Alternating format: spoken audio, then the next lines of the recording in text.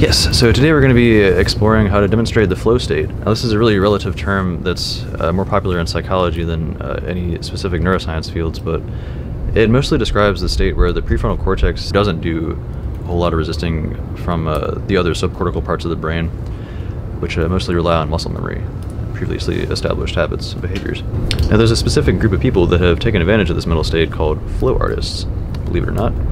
So to demonstrate this, I will be using poi, which is the ancient art of spinning balls in a string. So I haven't touched these in over a year, and this should be a way to exemplify how muscle memory is still deeply seated in body motions. Now I want to specify this is flow arts. It's not guitar or any kind of instrument that uses very precise, intricate memorization of things with a very small region of the brain. This is a larger region of the motor cortex or parietal lobe in the brain that does or executes large motions. So it makes sense that these would be a little easier to memorize, I guess. But either way, let's see what happens if I try this blindfolded.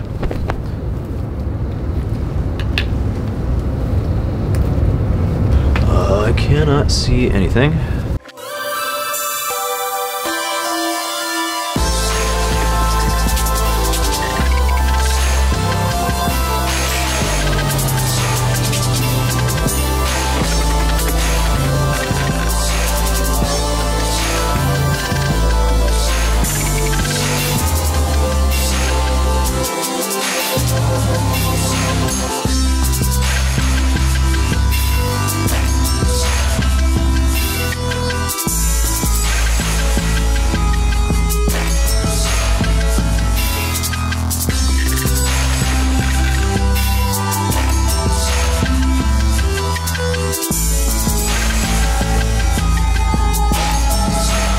So, I can talk while I'm doing this, and I can describe what I'm doing,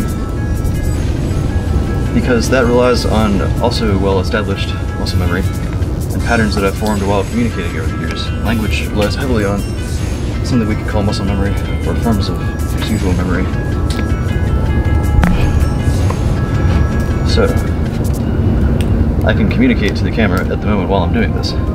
But if someone were to distract me, or ask that I start doing a move like this, or something, that probably would throw me off.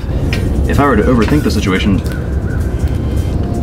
or perhaps consider people in the audience or something like that, then I would probably mess up, because it would be an interruption of my direct tapping into the subcortical parts of the brain and muscle memory.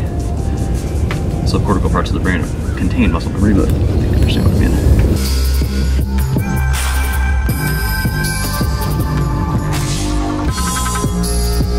So I'm able to do this with my eyes closed because the parietal lobe has maps of the environment, and the vestibular cortex has maps of your body's orientation in that environment. And there's some other part of the brain that's taken account for where these balls are spinning and knows where they will land such that it will not interfere with where my body is in the environment.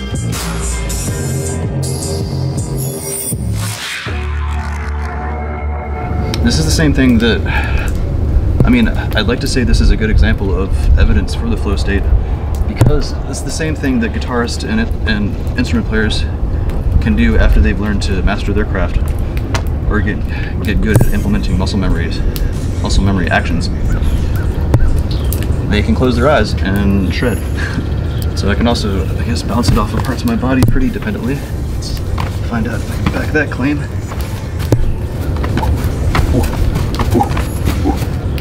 So yeah, this is hopefully a useful demonstration of the flow state. If you like videos like this, feel free to subscribe. I plan on doing more videos like this to describe more neurophysiological and psychological concepts and more experimental versions like this. Thanks for watching.